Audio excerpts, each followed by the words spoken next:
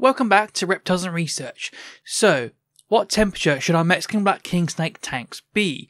Now, I can give you a ballpark figure, or give you an opinion, or like everywhere else, or we can go into some climate data and do this properly.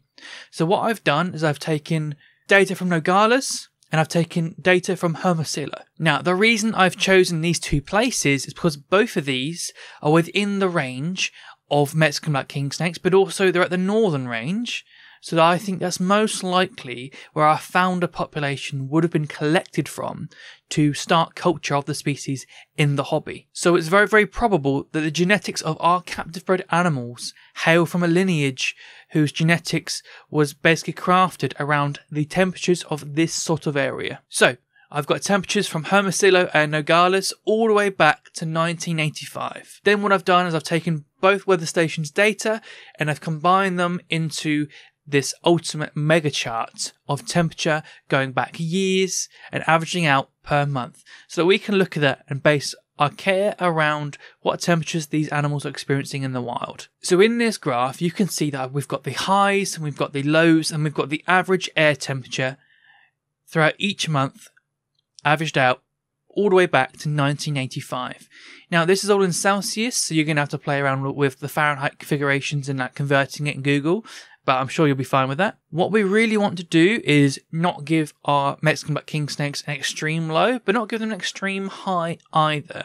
So I really want to draw your attention to this green average line here. So as you can see, in the months of November, December, January, February, this is a sort of like the brumation period for these king snakes, where they're dormant underground or in a crevice or under a log or something like that, where they're dormant and they're going through their hibernation period. And they won't emerge until March to April. June to September are very high in temperature, air temperatures averaging from around sort of like 30 to 28. Now, that doesn't mean that our Mexican black king snakes are necessarily enjoying those air temperatures.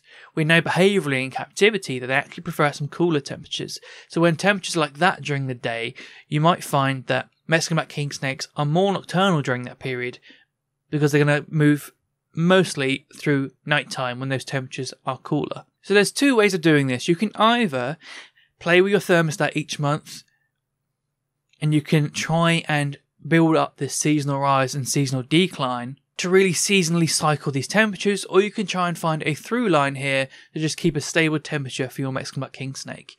So if you look at this graph here, you could probably say a through line's probably around 23 to 25.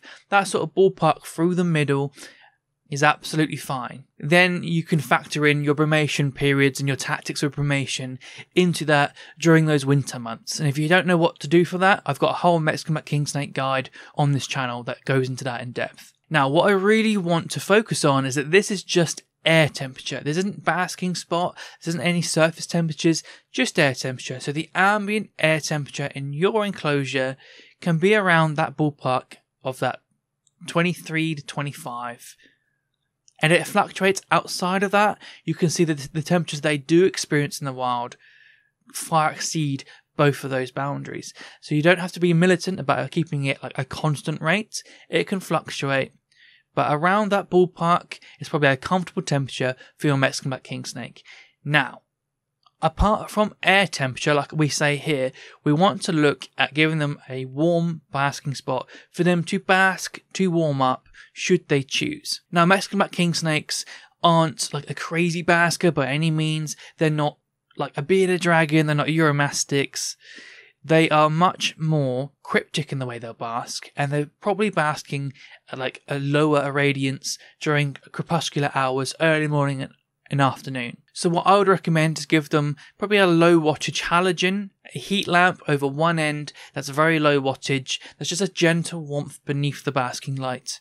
You don't want it to be so hot that they never go near it, but also so low that they're always sat there trying to warm up. If they're doing that, then you want to up a little bit of the wattage, and you want to see your Mexican black king snake just come, use it occasionally, move away, go do Mexican black king snake things in the rest of the enclosure, and then go back for a top up now and again. You don't want the snake to be sat there all day long because they're probably wanting to warm up, nor do you want to see them avoid it completely because it's a blistering hot tank. I'm not going to tell you any surface temperature for it to be beneath this, partly because it doesn't really have that much of a bearing upon the actual output of infrared from the heat lamp. Now let me explain. You can have two equal heat lamps and the power going into them and their output is absolute equal. It's the exact same output. But one is over a nice black rock and one is over grass, where the surface temperature of that black rock is going to be so much higher than the grass. But also, the lamp's never changed. So therefore, the surface temperature of the object beneath the lamp isn't really a solid measurement of the actual output of the lamp. What I will say is you definitely want to check your surface temperatures beneath the basking spot to make sure that it's not blistering hot and unsafe for an animal to touch it. Now, surface temperatures, mind you, are very important if people are using like heat mats, and it is just pure warmth to a touch. But the best thing you can do for your Mexican black king snake is give them a gentle heat lamp over one end and allow them to just bask in the sun. Obviously, you can turn that heat lamp off at night and allow them to have that temperature drop.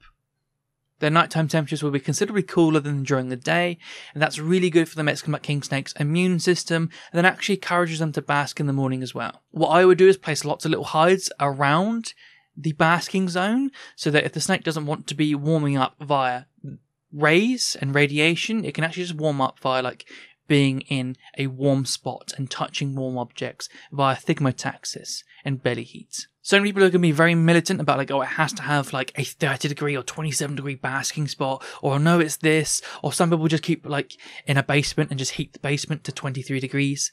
Honestly, what I say is give them a comfortable air temperature, give them a nice little warm spot under a heat lamp, and just allow your snake to choose. I hope that helps you. If you're looking for more guides on king snakes, there's a few guides on this channel and there's a whole lot more coming, so subscribe to this channel to keep up to date with that and get the new videos given to you, and I'll see you in the next video.